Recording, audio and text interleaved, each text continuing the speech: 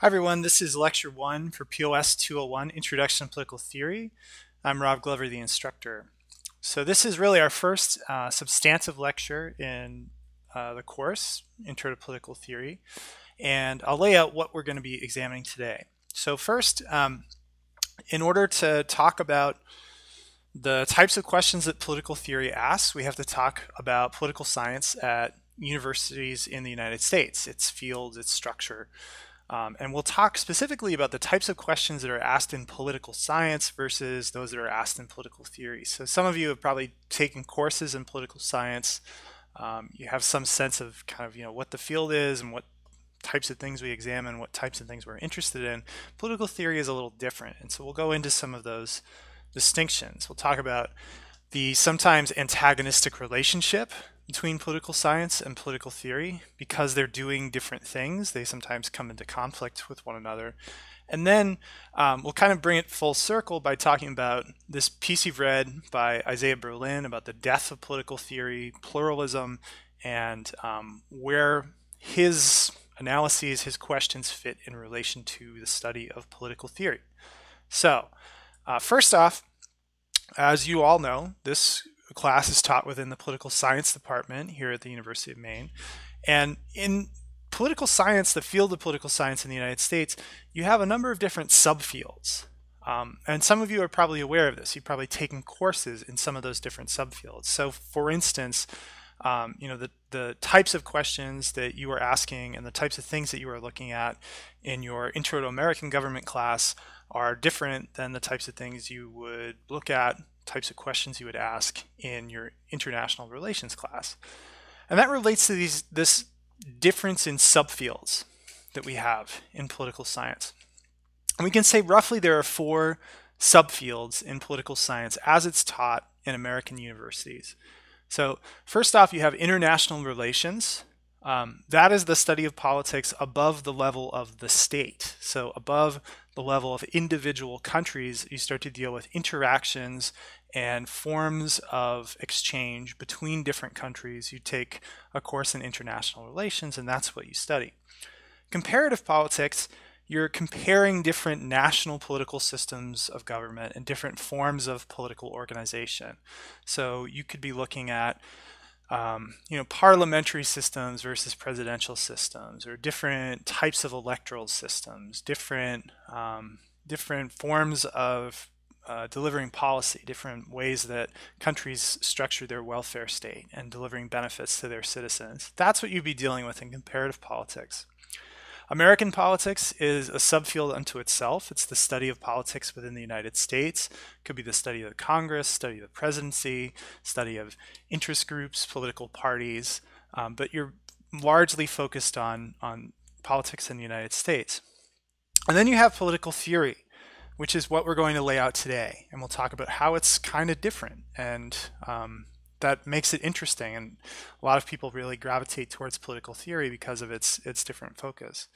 Now, at some schools, you'll also have a branch called public law, where specifically you focus on law, society, the judicial branch within the United States, and at other universities, this is simply subsumed under American politics. But that kind of gives you the lay of the land in terms of how we structure political science as a discipline and how we tend to investigate the different areas of political science.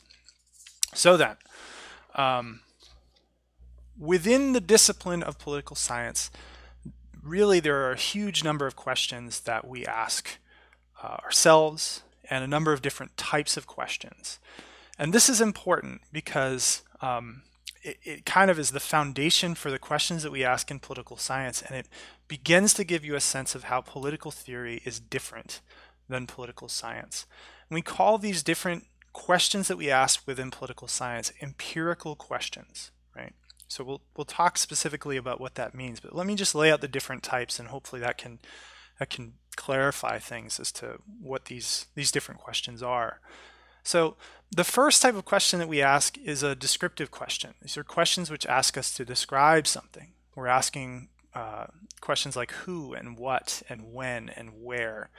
An example would be, who participates in politics? We ask this question all the time, right? Is how are people engaging in political life, and who are the people that are most engaged in political life. And so, for instance, in the United States, we know that older folks, more wealthy folks, more educated folks tend to participate in politics more than younger folks, less educated folks, less wealthy individuals, right? So that's something that it's a descriptive question. We simply have to go out and kind of collect the information and find out who is participating, how they're participating, and a little bit about them. And we can answer those questions about who participates in politics. Explanatory questions are a little bit more complex. They ask you to explain something. They're asking you to, try to map out a cause and effect relationship, and you're articulating different variables that influence or impact something, right? And these questions we tend to be asking why or how. So maybe we take that same question, right, about who participates in politics. We go one level deeper and we say, okay, why is it that younger folks don't participate more in politics? Why is it that income seems to have this relationship with how active people are in political life? And that requires us to do more work. It's a more complex question to answer. And then the last type of empirical question that we might ask is very complex, and often it's very risky to engage in this form of questioning, but it's predictive. It asks us to predict a future event or outcome. So based on the information that we have, based on what we know about what types of factors tend to influence outcomes, can we kind of look into our political crystal ball and try to predict what will happen in the future? And so we're using future-oriented questions like who will or what will, right? So maybe you have your eyes towards the 2020 presidential election. You're saying, okay, who will participate in the 2020 presidential election? And you could either be forecasting, who the likely candidates are, who's going to be running in that election, or you could be asking what types of groups are going to donate money or work on behalf of different parties and candidates, who is actually going to get out there and vote, right? So participation can take many different forms, but you're asking what will happen in the future, and you're trying to, on the best available evidence that you have, make some prediction about the future. What these questions have in common is that they're all empirical questions. They're asking questions of what exists or what might exist on the basis of the evidence that we have before us and the evidence that we can collect, and trying to offer answers to these questions on the basis of that evidence. That's the majority of the work that is done in those subfields of political science. The majority of the work that we do is empirical. It's scientific. Now, granted, we're dealing with the social sciences, so the information and the data that we collect looks a little bit different than if you were, investigating hypotheses in a biology class, right? But it's still based on the same premise that we have a world in which we can ask questions and answer those questions on the basis of data and evidence. Political theory is a little bit different, and it's one of the things that makes it distinctive. And I think the core way to get at the difference with political theory is to focus on the difference in the questions that we ask in political theory. So we say that in political theory, we ask normative questions. Now, what is a normative question? Well, if you've ever looked at the world and looked at politics in particular and asked yourself what ought to be, so what is right, or what is just, or what is the good, wise political decision in a given situation, that is the realm in which political theory exists. You're asking yourself a normative question, and that's the type of activity that we tend to associate with political theory, is this normative questioning. So normative questions are questions which ask us to judge something. Those questions usually involve the words ought or should. So, why should we participate in politics? Why ought we participate in politics? Should more people participate in politics? Why should they, right? And it's not to say that political theory ignores the empirical world, right? Sometimes we make this distinction between facts and values. So facts refer to the empirical world. It's data that's out there that we can go out and measure and capture. And this realm in which we're asking questions that involve judgment, we call the normative world. And we might refer to it as values, right? It doesn't ignore that, right? Political theory does not ignore what is happening in the world, but it uses what's happening in the political world as a springboard to think about what ought to be. And the goal of political theory is always evaluating and judging what is happening in our political lives and what should be happening in our political lives. In political theory, we tend to talk more about concepts than data or evidence. So things like justice and freedom and citizenship and political obligation, equality, participation, identity, even democracy, right? What is democracy? What is the ideal form of democracy? And we do so not necessarily to find the best way to measure them empirically, but to really explore these concepts in terms of what they should be, ideally. And again, I can't stress this enough that it's not to say that political theory ignores the real world or that somehow removed from reality. I think that's sometimes the sense that students get when they take a course that's more philosophical or conceptual in nature like this, that it ignores the real world. It's simply that the emphasis in political theory is more on what we ought to be doing and then really describing what happens or why it happens. So political theory is sometimes referred to as a great conversation, right? Because it deals with this less empirical realm of politics and it's more in the normative realm of what should happen and what should be done. It's probably the most unique subfield within political science. There's no other field that has this sustained emphasis on judgment, and it's also the oldest, without a doubt. People began thinking about these normative questions about what should be done politically really at the onset of large-scale forms of political and social organization thousands of years ago. Really, as soon as we started living in relatively advanced and organized political communities, we started to ask these questions.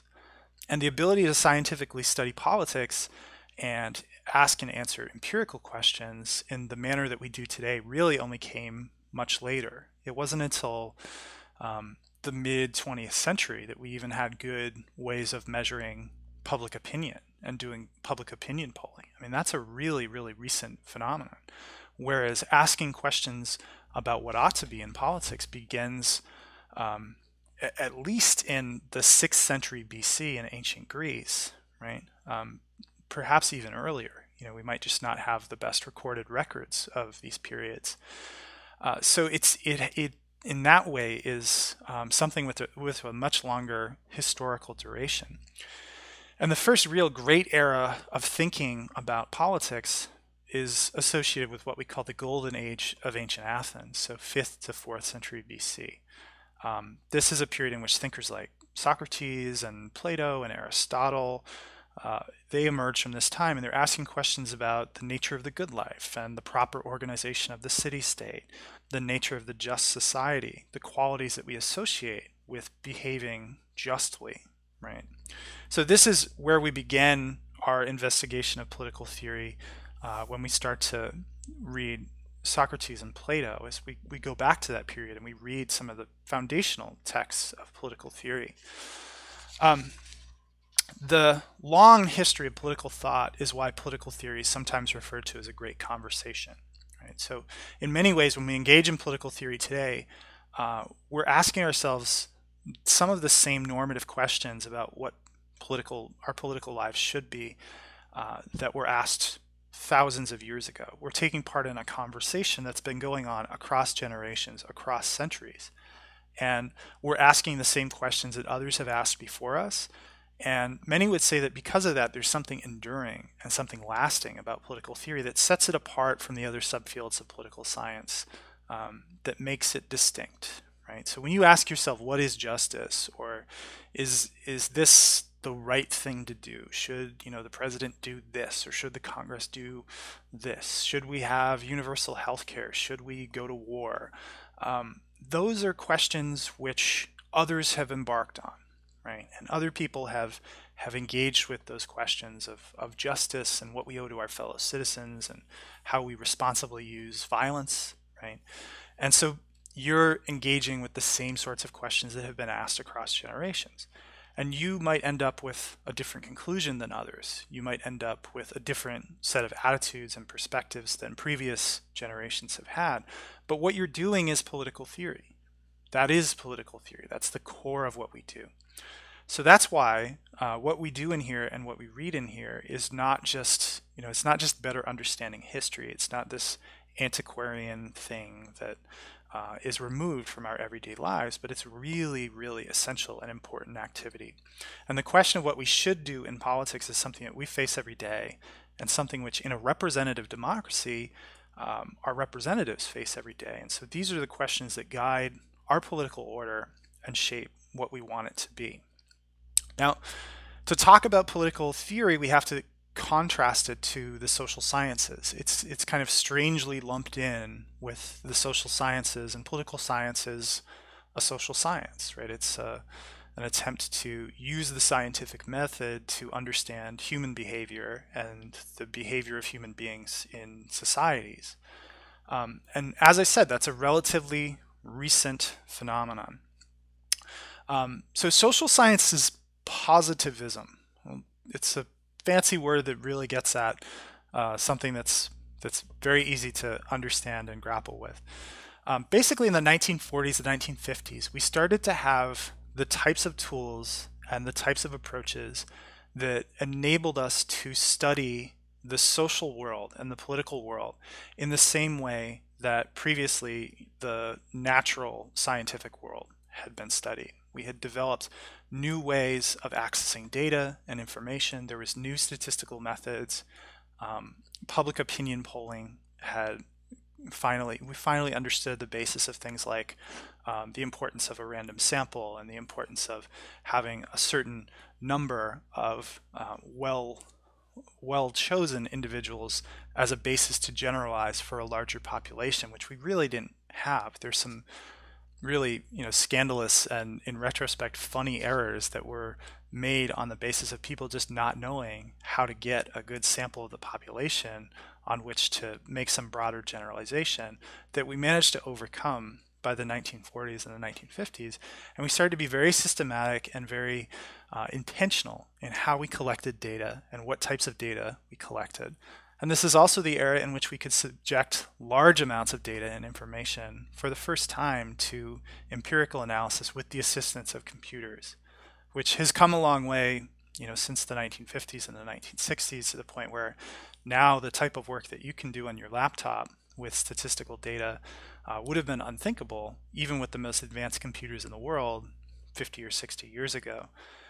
So with these trends in how we were adopting a scientific approach to studying politics,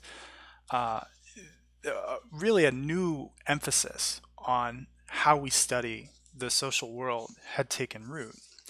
And because of this newfound emphasis on empirical questions and new tools with which to ask and answer empirical questions, it gradually gave way to this idea that is the proper way to study the social world and the political world, right?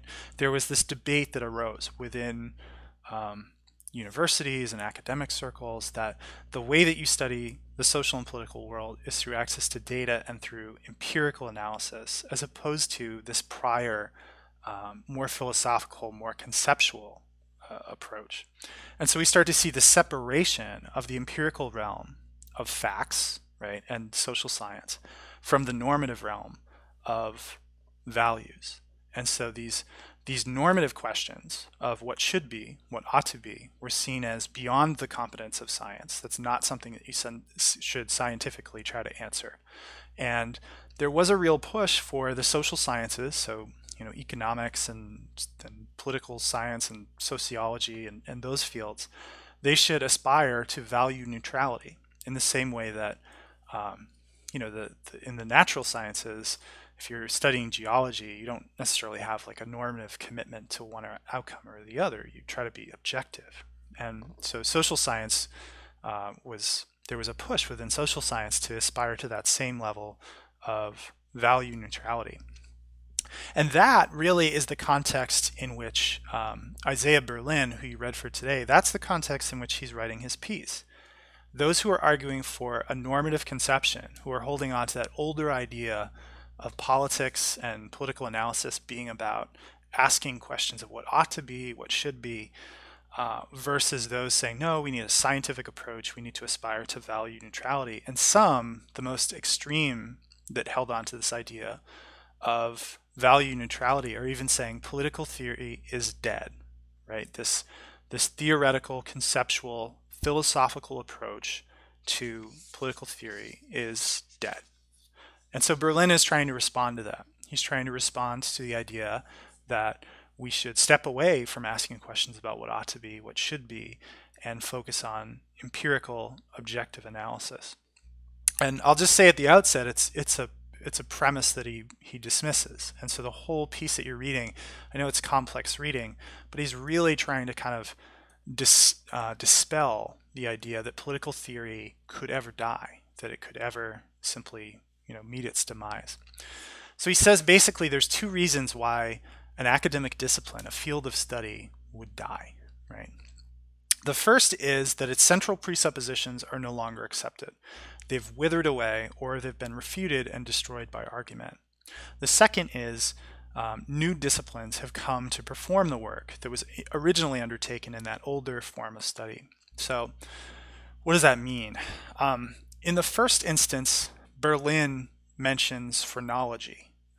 This is kind of interesting. You might have heard of this, but this was this thing that was done primarily in the 19th century that attempted to ascertain information about personality and mood and the mind by studying or reading bumps or fissures in the skull. So they had tools and implements that they would use to study, the shape and circumference and curvature of your skull, and then they would make generalizations about the inner working of your mind with reference to this data that they collected.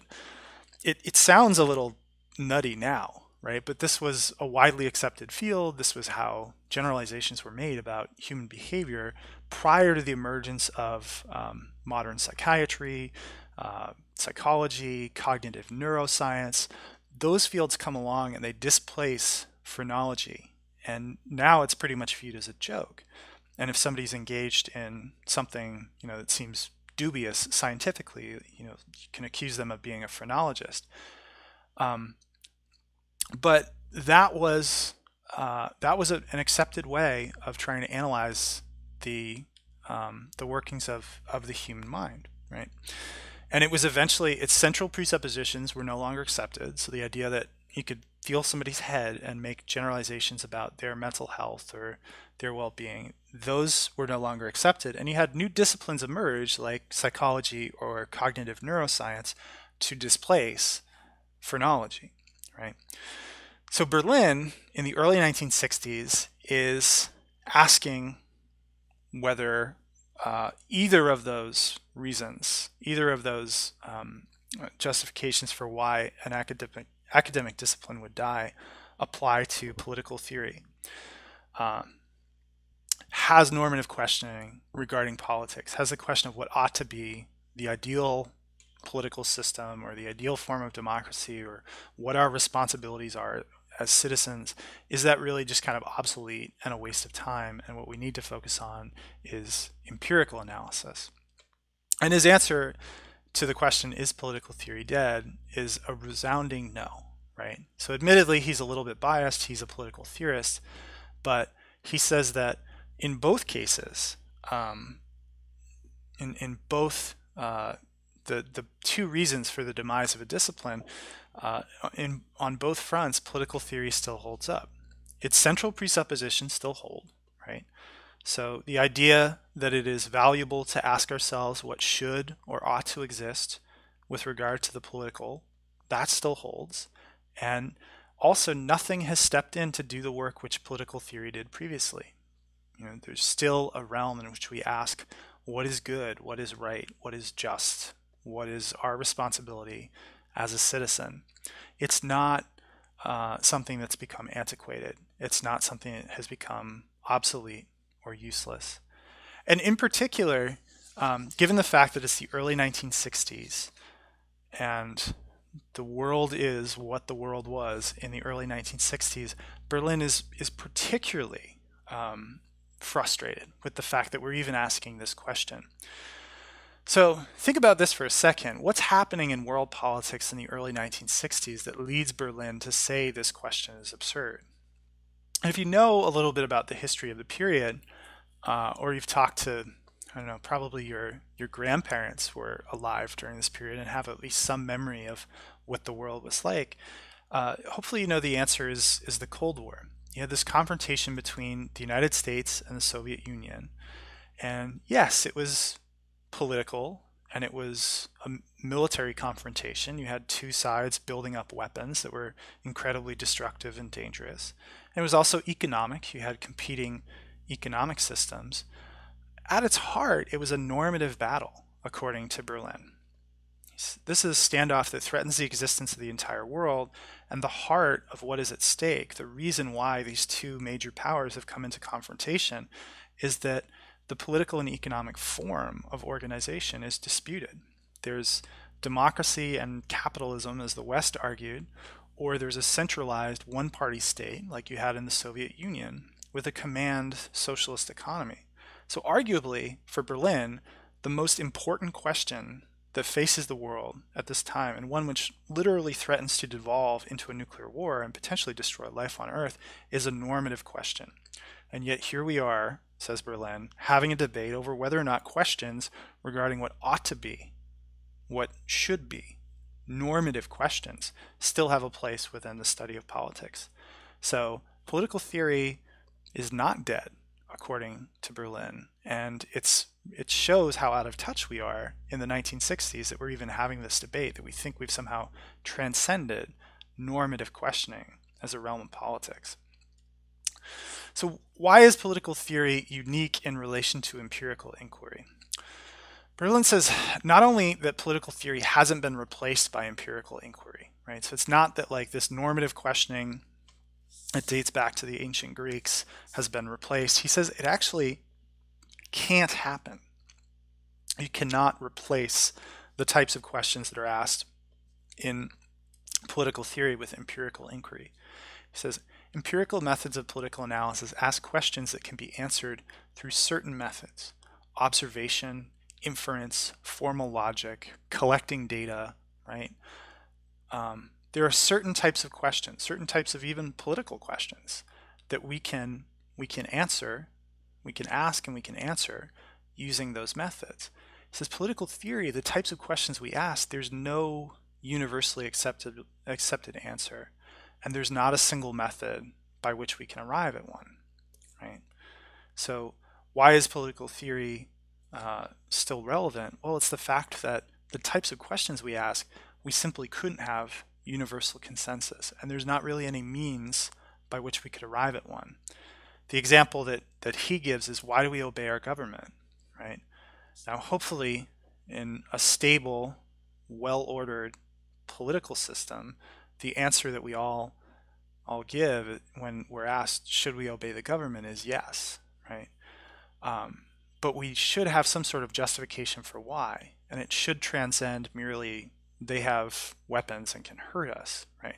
But there's a lot of different competing justifications for why we obey our government. Why, when you come up to a red light, you stop, or when a cop asks you for your identification, you give it to them, or when you have to register for selective service, you do so, or when you have to pay your taxes, you do so, right? Why do we do that? There's a whole bunch of different reasons, compelling reasons, why you could say, yes, I'm going to do this. But there's no universal consensus, and there's no way I could ever definitively make the case that my theory of why you should obey your government is better than your theory of why you should obey your government. It's kind of an endless conversation, but it's a fruitful conversation. It's not a waste of time to think actively about why we obey our government. It's just that we could never arrive at a single definitive answer. Whereas in the natural sciences, we potentially could, right? There are certain things that we can say pretty concretely we know about the world, and there would perhaps be kind of a sliver of dissent or a sliver of people who say, no, actually, I don't agree with that. But the possibility of a universal consensus is much more real in the natural sciences than it is in the social sciences and even our social surroundings and our political lives. So for Berlin, he's saying political theory is something that will always be important and relevant. Because of this, there is a certain orientation that we have to adopt towards our lives, right? Because there's no single answer to the normative questions of political theory, there's always a scope for human judgment. And so Berlin, as a result of this, as a result of just his disposition that you can't answer these questions once and for all, believes in the importance of liberty in the expression of ideas and opinions. And this is something that in the United States is really widely valued, right? At least in theory. We really, really value the freedom of speech, and we get really nervous when people start talking about the need to curtail the freedom of speech or place limits on the freedom of speech. Even if the speech itself is sometimes objectionable or we don't agree with it, we're kind of ingrained with this idea that freedom of speech, our First Amendment rights in our Constitution, are really important. So he states in another work of his, I'll just quote that for you, that the notion that there must exist final objective answers to normative questions, truths that can be demonstrated or directly intuited, that it is in principle possible to discover a harmonious pattern in which all values are reconciled, and that it is towards this unique goal that we must make, that we uncover some single principle that shapes this vision, a principle which once found will govern our lives, this ancient and almost universal belief on which so much traditional thought and action and philosophical doctrine rest seems to me invalid, and at times to have led, and still to lead, to absurdities in theory and barbarous consequences in practice. What he's describing there is what we call monism. Monism, you have to be careful with that word, because in philosophy, monism has a very different meaning than what he's talking about here. He's specifically talking about monism with regard to values, right? So he's discussing and he's dismissing the idea in a single universal truth or a single ideology. He says it leads to absurdities in theory, it leads to barbarous consequences in practice. He gives concrete examples. He talks about Christian theologians at the time of the Inquisition or the Crusades. He talks about the ancient Greeks at various points had this idea that there is a single universal truth. Soviet-style communism, which ordered an entire society around a very, very rigid and singular interpretation of what society ought to be and punished any sort of dissent.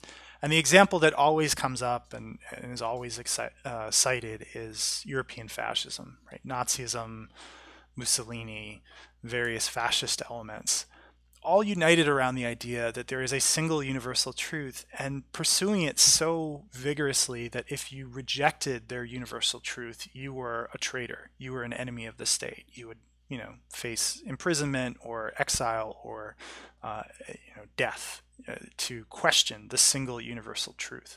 That's something that Berlin wants to reject. And he's rejecting it at a time in which World War II, which forced Berlin to flee for his life, was a recent memory, right? So he thinks that the way that society ought to be organized, and particularly our political lives ought to be organized, is pluralism. The idea that because there's no single answer to these questions, these normative questions, society needs to provide as much space for as many different ideas and identities and positions and viewpoints and ideologies as we possibly can. That is how our society ought to be constructed. We call that pluralism. Now again, pluralism is something that has multiple meanings. In political science, pluralism refers to constructing society around competing interest groups and creating a political system that can channel those various interest groups into ways that benefit society as a whole. He is talking about value pluralism, right, which is more on the normative end of things. And that's what he means by it, is that society exists to create a foundation, really kind of a palette in which all of these different perspectives can be voiced and can potentially compete for acceptance and acknowledgement as true and valued, and can shape what our lives look like, what policy looks like, how we construct our society. So his belief in the importance of human liberty is rooted in his idea that we can't answer any of those really important questions that we identified at the outset, those normative questions, definitively. So let's circle back and talk about political theory's relationship to political science. So as I said at the outset, you are taking this course in a political science department. Somehow political theory, although it's existed longer than our scientific study of politics, has ended up lumped in with political science. So what is the relationship between the two? How do they inform each other? How do you take what you learn in this political theory class and bring it to your broader study of political science in a way that's useful and valued and makes sense of the relationships between these different fields? I would argue there's basically three roles that political theory plays in relation to political science. The first is conceptual. So political theory is this realm of the discipline of political science in which we define our most fundamental concepts. So if we're going to study democracy, for example, or if we're even going to use the term democracy, if we're going to refer to a country in the world as a democracy or a non-democracy, well, first we have to define what we mean by democracy. And in order to do that, we need to talk about what democracy conceptually is. What does it mean to say that a country is democratic or not democratic, or more democratic or less democratic than another country? That's normative, because what we define as democracy is rooted in our conceptions of what ought to be, what ought to exist, right? So there's no way to use that term, not even just like in the study of political science, but in everyday political discourse. If you use the term democracy and you have an internal understanding of what that means, you're making a normative claim. It's a claim about what ought to exist. We also use the term legitimacy, right? That's another good example. So what does it mean to say that, Angela Merkel in Germany is a more legitimate leader, has more political legitimacy than Vladimir Putin in Russia? It's, you can go out and you can measure the ways in which those political systems are legitimate or illegitimate, but you have to have first an understanding of what that means. What does it mean to possess political legitimacy? And that requires us first to think at a very abstract and theoretical level about what those terms mean when we use them. The second important relationship that political theory has to political science is historical. So political theory is the realm of the discipline in which we explore the history of ideas, what influential figures wrote and spoke, and the impact that they had on political outcomes. So, for example, how do the writings of Karl Marx eventually lead to revolutionary upheaval, not only in Russia, but in Latin America, in Southeast Asia, in Sub-Saharan Africa, and elsewhere, right? It's very, very hard to look at the revolution that happened in Russia in 1917 and not eventually go back to the writings of Karl Marx, to what he was saying about the working class and the capitalist system, and the need for revolutionary overthrow, and link the two in some way. Similarly, if you want to understand our Constitution, right? If you want to understand, the foundational document that structures all of our political institutions and our entire political system, and against which we assess the legitimacy of policy and action and leaders, you need to go back and read John Locke, and you need to look at what was happening in the European Enlightenment and the ideas that gave rise to this perspective on representative democracy and what it ought to be. So there are those that study something called the history of political thought, and that's pretty much what they do. They study the relationship between historical writings and then the ideas and the role that they play in shaping human history. Lastly, I would argue that the third role of political theory in relation to political science is programmatic. So political theory is the realm of political science in which we articulate a political program, we articulate a concrete conception of what the world we desire ought to look like and why. And you can't do that strictly empirically, right? It can't be done simply by explaining, describing, and predicting. At some initial point, you need to have a vision of what the world should look like and why. And so political theory is the realm of political science in which that happens. You construct an ideal, right? And then you go about establishing the blueprint or the pathway to get from your ideal to actual policies and institutions and political candidates and things like that. But at the outset, you need to have some sort of ideal conception of what you want the world to look like. And to operate without one is really dangerous, to just kind of go with the flow and not have a concrete sense of your ideals and your values and what you want to construct in the world. So I think there's really, these three roles and potentially more that make political theory valuable. And it's why I think this course in particular is really important. Before we get too far in our political lives or we get too far into the study of political science, to have that theoretical grounding. So we'll wrap up there for today.